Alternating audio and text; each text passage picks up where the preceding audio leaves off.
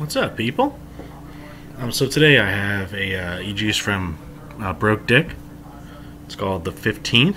It's a banana custard peanut butter flavor. On this site, there's like a picture of an orange, but I don't taste any like citrus or orange or anything. So, which is good because that kind of worried me. But it's really good.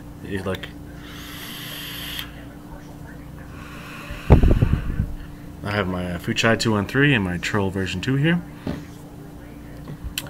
The peanut butter comes through like really good.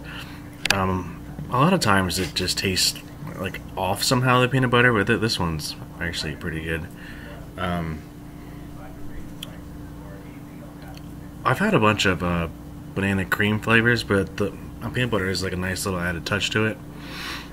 I like it.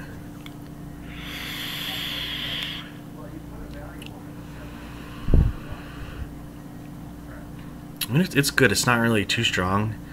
I don't know if it'll be an all-day vape though, because it is a little bit much to like vape all day. It's definitely good though, and they're having a sale. It's 2 bottles of 120s for $22 and free shipping. And that price is really good. Probably give it an 8 out of 10, I would say. It needs like a week to steep when you get it though, because at first it's a little bit like strong, I guess. It's definitely good though.